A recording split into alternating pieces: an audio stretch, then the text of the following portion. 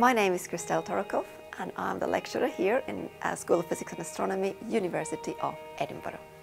The theoretical physics, I would say, captures the middle ground of this widely described as theoretical approach to studying physics. You do the same courses as in physics degree in terms of including the experimental physics labs in early years, which you in later years can replace with theoretical courses. It's down to students to choose whether they want to take your theoretical physics degree more into the mathematical direction or computational direction, or perhaps add something like chemistry or astrophysics. So I would say theoretical physics is the middle ground.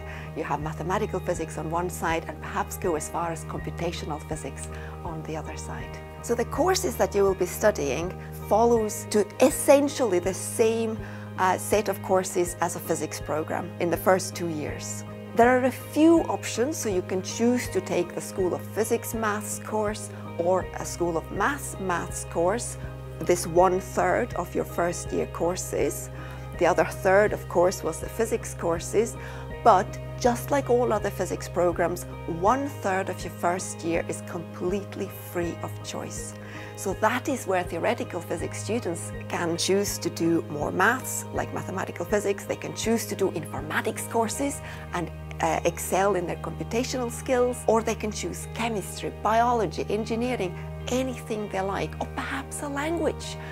And if you're worried about choosing optional courses, don't be, because you're not doing it alone.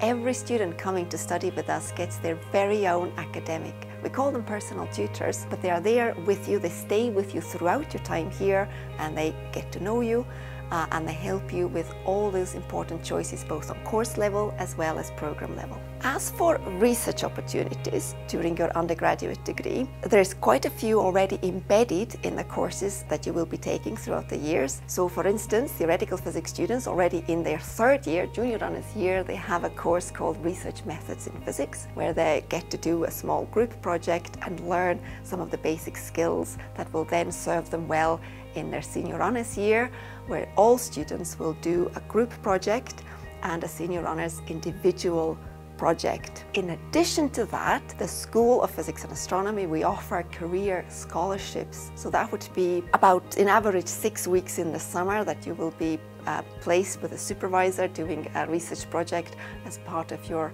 summer internship.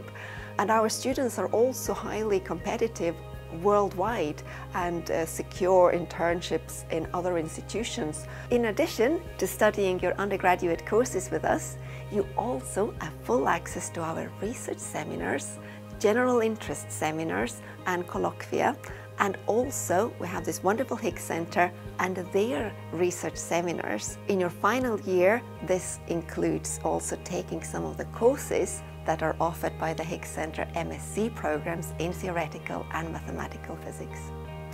So why come and study in Edinburgh? Well, the physics department is small enough to feel that we are all part of a community. The relationship between staff and students is open and friendly.